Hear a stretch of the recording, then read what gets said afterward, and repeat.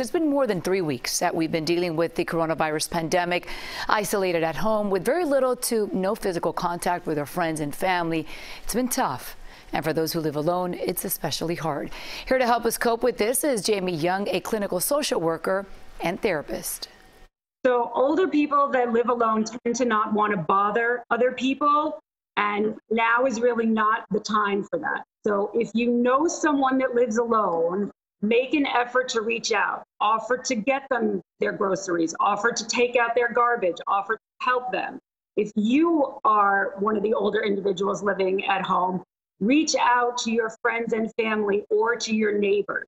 People want to help. It's just that everyone is under stress and no one knows exactly what to do.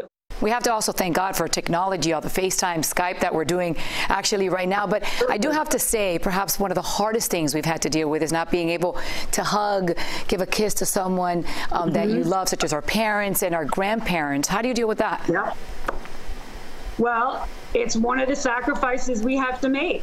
Unfortunately, like I said, our main goal here is to be healthy and be safe. And so whether it's explaining to our younger kids or to our older parents and grandparents why we can't see them, why we can't hug them, and letting them know that this is hard. This is hard for me, this is hard for you, and this is hard for you as well. That we want to see you, we want to hug you, but we realize that we can't because we want to keep everyone healthy.